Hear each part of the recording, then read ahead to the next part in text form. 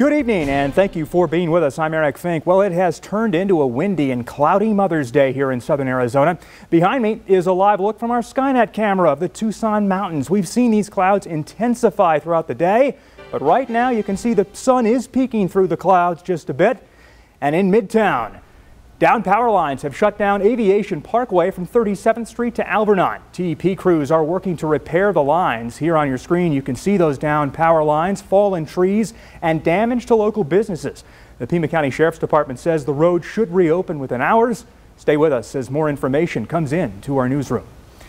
So we need to take you right over to forewarned meteorologist Daniel McFarland with a first look at your forecast. Daniel. Well, Eric, thankfully around Tucson things have cleared up quite a bit, so that cleanup can get going here, and that sun's coming out because there's not really a whole lot of energy left over the Tucson area since the storm has developed. But we're still tracking a couple closer towards places like Santa Cruz County and areas right around Sierra Vista. We're even seeing a couple thunderstorms out there. Now, not too long ago, we did see a handful of thunderstorms closer towards the Catalina Mountains. Those are just about cleared on up, and throughout this entire storm area we've only had 2 strikes of that lightning within about the past 5 minutes. So we really haven't seen too much of that developing here over the last few minutes, which is good news. So looping this just to kind of show you, this is starting to move up towards the north, but remember the energy is just about gone around the Tucson area. So even though these storms are going to be moving closer towards the city itself, Eric, we're not going to be having any more real strong development for today, but we could see more thunderstorms develop throughout the week, and we'll talk more about that in just a few minutes.